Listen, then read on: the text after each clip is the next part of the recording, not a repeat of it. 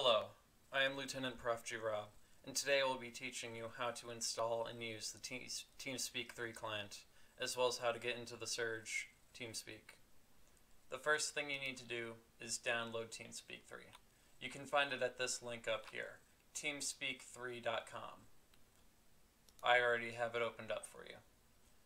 Once you're there, download TeamSpeak3 and follow all of the steps. If it asks you if you want to download Overwolf, only download it if you know what it is. I'm not going to be covering it in this video. Now, once you have TeamSpeak3 downloaded, you will open it up. It'll look something like this. The first place you want to go to is Connections, and hit Connect. You'll type in the server address for the Surge TeamSpeak, archon.ts3.cloud. You can see it up here as well. Once you have that typed in, put in your nickname, which is your Roblox name only. Do not include your rank. Do not include anything else about you except for your Roblox name. Your rank can be assigned to you by a high rank in the TeamSpeak3. As for server password, there is no server password, so you can just leave that blank. Once you have all this filled out, hit Connect.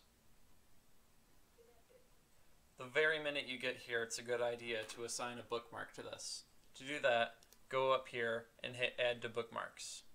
From there on, it will be very self-explanatory. Now, I have perms, which allow me to see the rest of the TeamSpeak. You won't be able to see that. Instead, all you'll see is your name with the words awaiting perms right next to you. You'll need to contact a high rank or anyone else with admin authority in the TeamSpeak3, and they will assign you your basic ranks as an IAP. Once you have those ranks, you'll be able to move to the basic off-duty and on-duty chat rooms as well as the AFK rooms. There are a few rules for the off-duty chat rooms. Firstly, no spam poking people. If you don't know what a poke is, I will show you. I will poke this person.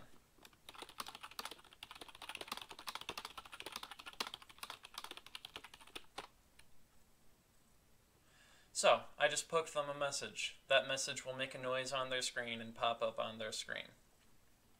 Only they will be able to see that message. They replied back, so now you know what it's like to receive a poke. Don't spam poke. It can be very annoying, and you can get banned for it. Temporarily banned. The next rule, no inappropriate links. That one is very self-explanatory. I shouldn't need to tell you what I mean by that. Stop it, Wishful.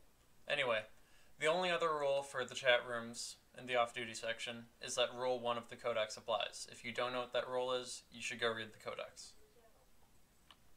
Now, on-duty chat rooms. There are more rules for there. All of the off-duty chat room rules apply.